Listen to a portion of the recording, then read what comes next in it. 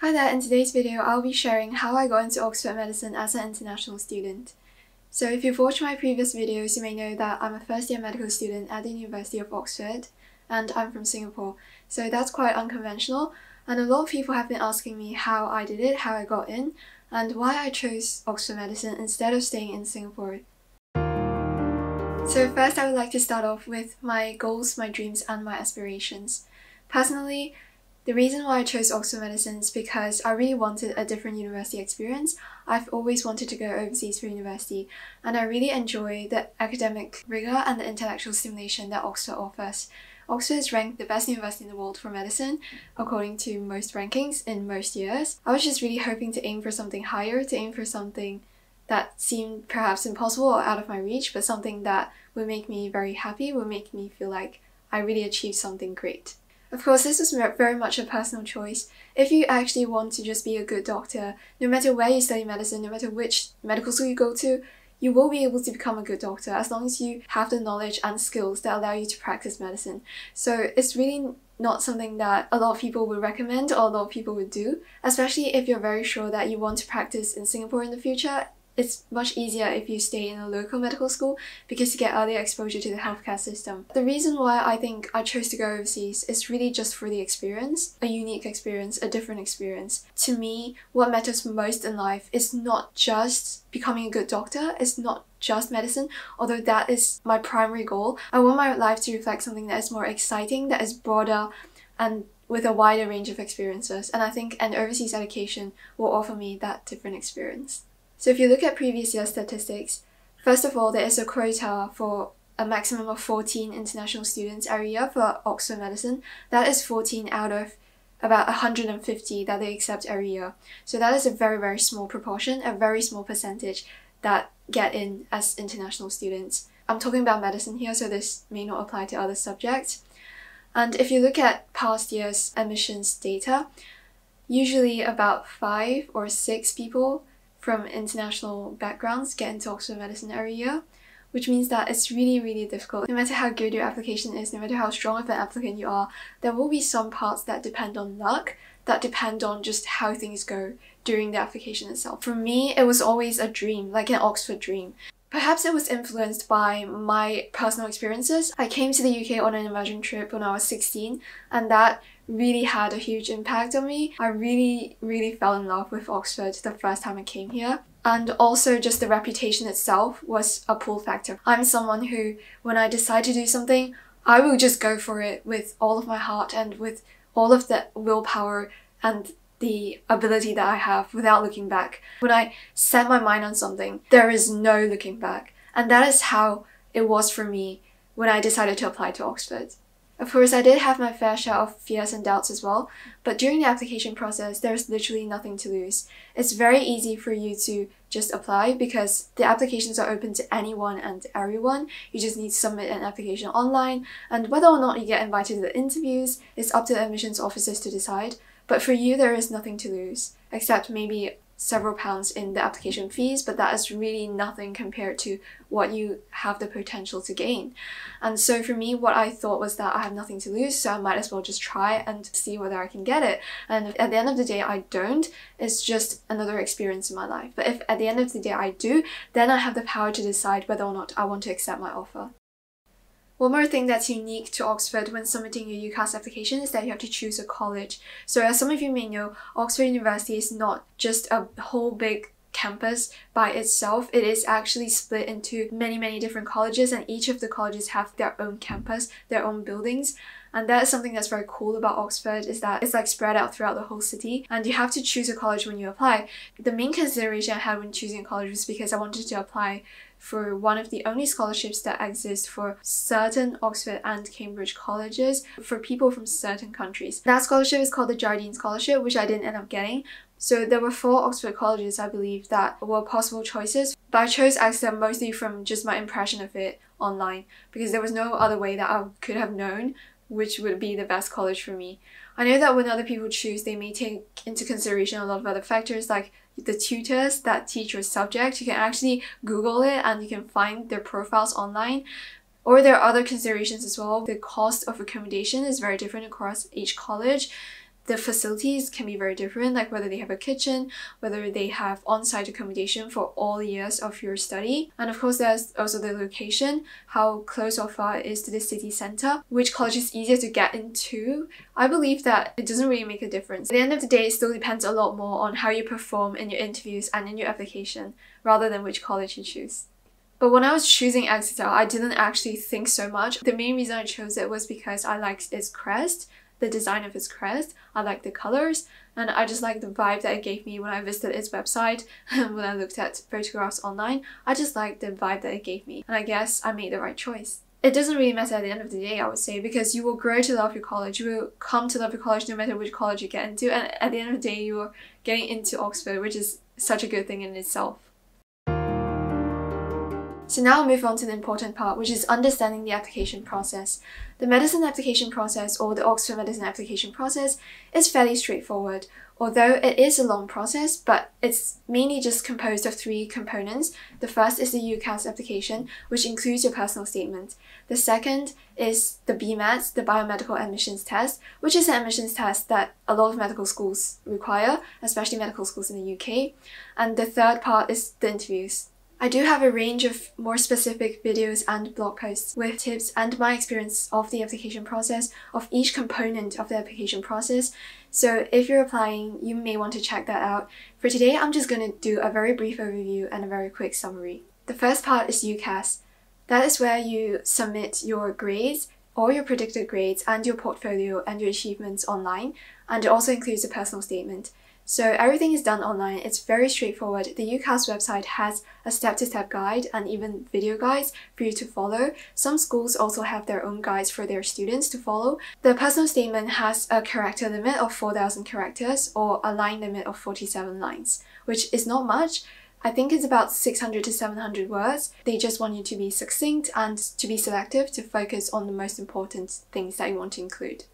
Usually for the UK medical schools, they would have expected you to have done some work experience or volunteering related to medicine, which you can write about in your personal statement. You can also include stuff about reading beyond the syllabus or anything that is related to your subject, why you want to do medicine, what motivated you, how you came to want to apply for medicine in the first place. Just keep in mind that there's an early deadline for medicine and Oxbridge. It's usually 15 October.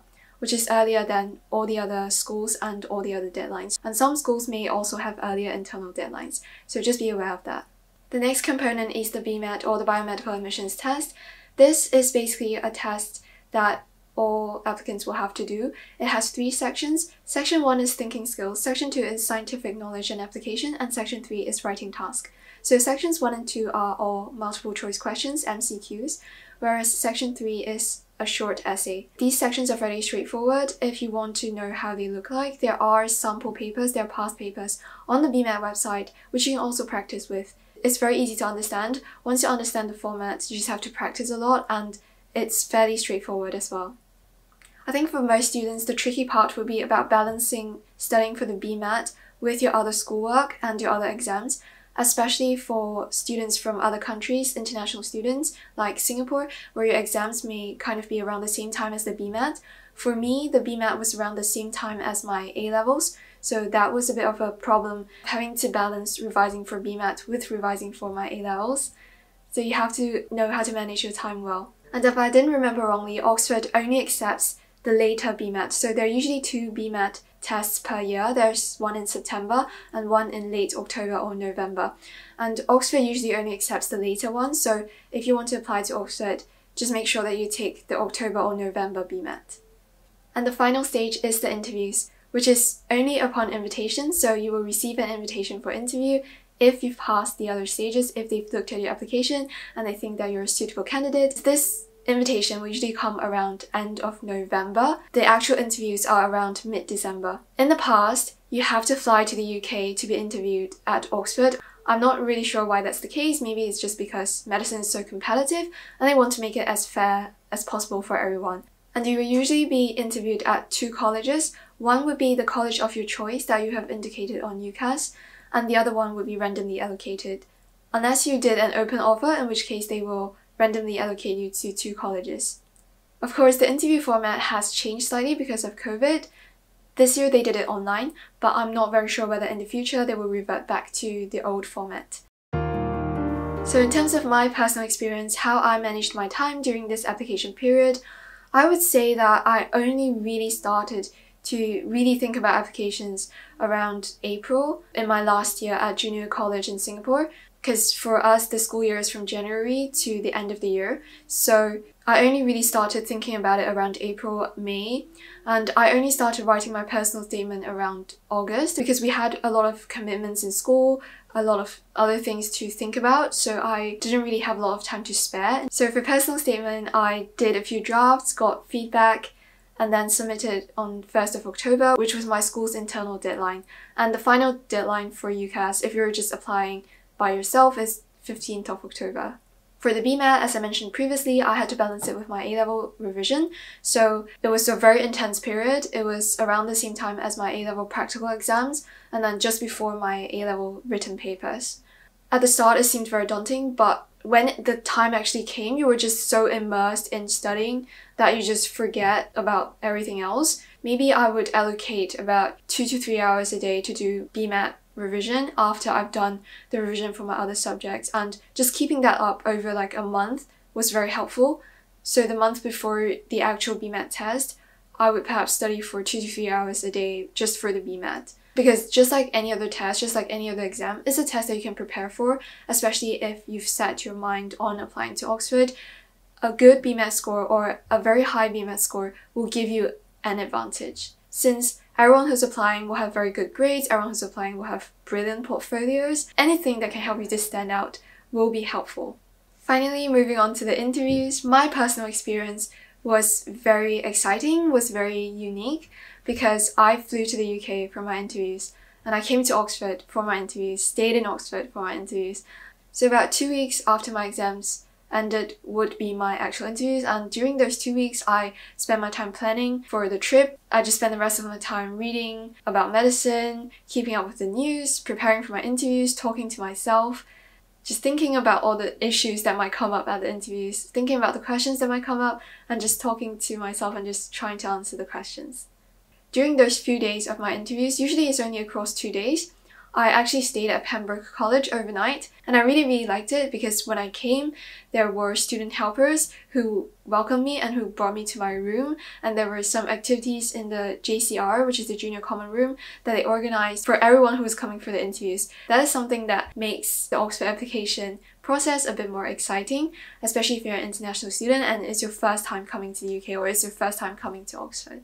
The day that I received my application offer, 14th of January. It's just basically an email saying congratulations, you've received a conditional offer. It's not a guaranteed place until you receive your exam results. For us in Singapore, the condition is 3 A's in your A-level H2 subjects, so 3 H2A's. In the UK, I believe it's 3 A stars. There's a bit of a difference there depending on which exam you're taking, which country you're from, and you can find the application requirements on their website. And if you're an international student, if you're wondering whether your exam is recognized by Oxford, you can look at the International Qualifications page, which I will link in the description below, and which I've replied to some of you, I think. You can just refer to that, and most international exams will be recognized by Oxford. They will just have slightly different conditions depending on how your exam calculates the grades. I received my exam results, my A-level results, in February. If you're an international student, if you're not in the UK, they won't automatically receive your results via UCAS. You just have to send in a proof of your results, and then you have to go into UCAS and choose Oxford as your first choice, as your firm choice. I've always been someone who's not very confident in myself, and receiving that offer was kind of an affirmation. So I knew that even if in the end I didn't choose to go, or if in the end something happened that made me not able to go, like financial difficulties, to me it was an achievement in itself. I was grateful that I chose to apply. So for those of you who are thinking of applying, I would say that it's really for yourself. Just ask yourself whether this is something that you want, this is something that will make you happy, this is something that will make you proud. And if it is, then you should just try and go for it. And you wouldn't leave with any regrets, because even if you don't get in, you wouldn't regret having tried in the first place. What we regret is always what we don't try, the chances that we fail to take.